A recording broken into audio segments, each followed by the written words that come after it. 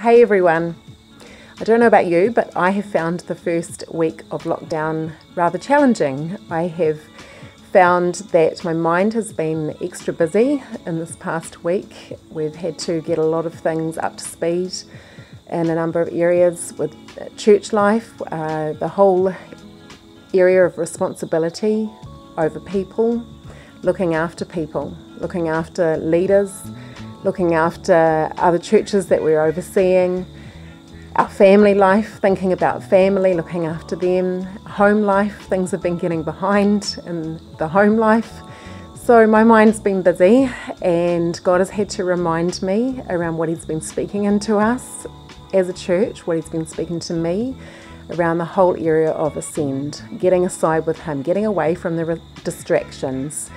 He invites us, Revelation 4:1, He invites me, He invites you to get aside with Him, to allow Him to show us and tell us various things, allow Him to speak into our life, to encourage us, to breathe fresh revelation into us. So I want to encourage you, as I encourage myself, to get aside with Him, away from distractions, allowing yourself to listen to Him, allowing yourself to let Him show you what He wants to show you. He loves us so much. He loves me. Isn't that wonderful? He loves you. And if Exodus 34:14, it talks about God being a jealous God. It says His very name is jealous.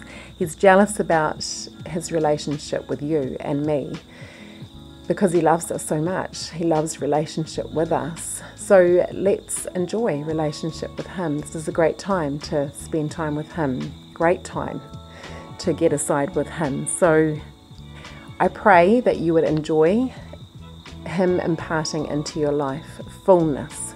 John 10:10, He wants fullness for us. Allow Him to impart His truth, His peace, His strength, His love, His joy into your very being. And I saw this great quote: choose to replace worry with worship. Replace worry with worship, and replace panic with praise. And I love the way that Paul and Silas did that in Acts 16. You can read that in Acts 16. Step into a place of worship and praise. I know it's helpful for me. I want to bless you from Ephesians 3:16. May you experience the love of Christ, though it is so great you will never fully understand it. And may you be filled with the fullness of life and power that comes from God. In 2 Thessalonians 3:16, may the Lord of peace Himself give you peace at all times and in every way. Amen. God bless.